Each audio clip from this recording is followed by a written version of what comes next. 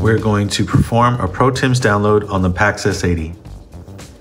First, you must shut off the machine, hold the power button, the top left corner, for a few seconds until the machine is fully turned off. Now we're going to turn the machine back on, but hold down the power button and the menu button at the same time. Hold down for a few seconds till you hear a chirp, and you may let go.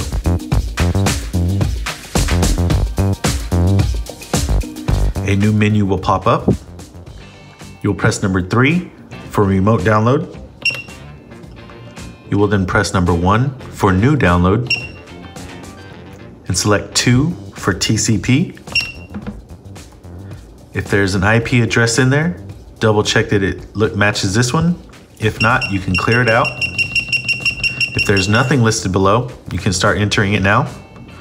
The IP address is 216, followed by a period. You'll press the number 1, and then the alpha key 5 times till you get a period. And then you'll enter 238, followed by another period. 144, followed by another period. Then 195, enter. If there is a remote port at the bottom, you can clear that out.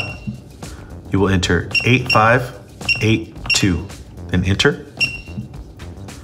Enable DHCP, we'll press 1 for yes.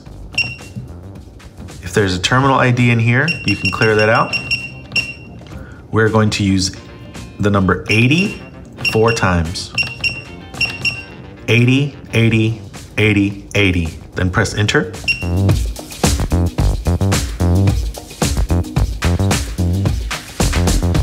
And this is updating the software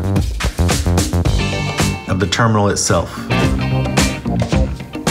Once this download is completed after a few minutes,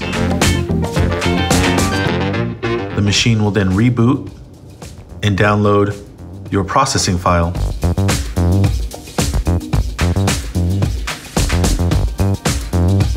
Download OK, 100%. You can press the cancel button 2 times. The machine is now going to reboot and update your processing file.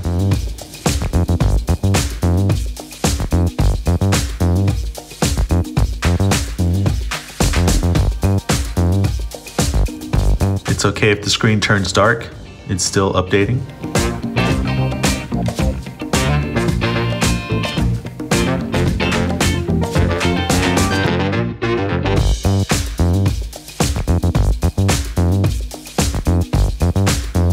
The full process takes about 5 to 10 minutes to complete.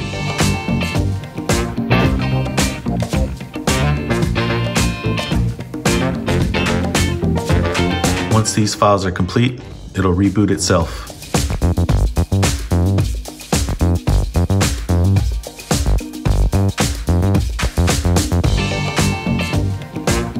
Once it comes back to the credit sales screen, I would advise running a test transaction for a penny, just to double check that all communications and everything are still connected.